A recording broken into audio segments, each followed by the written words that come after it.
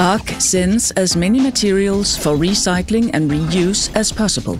Any leftover waste is used for electricity and heat at Amager Bakke. As with the other incineration processes, CO2 is emitted from Amager Bakke. Yet there could be good news for the climate. It's possible to capture almost all CO2 in the flue gas we emit using so-called CO2 capture.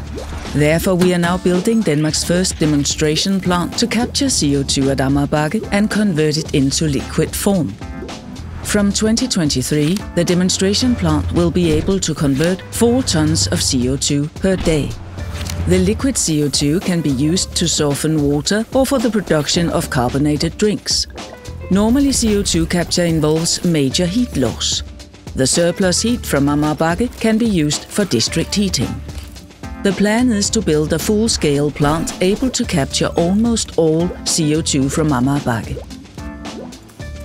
We could capture 500,000 tons of CO2 annually. It's equivalent to over 2% of Denmark's entire ambitious climate goal. Also the amount of CO2 removal achieved if Bornholm was covered with tree. But we won't stop there. The liquid CO2 can be safely returned to the subsoil where it can be stored without damaging the atmosphere. It will be possible to use liquid CO2 to produce such items as synthetic fuels, power-to-X, to potentially replace oil in the future.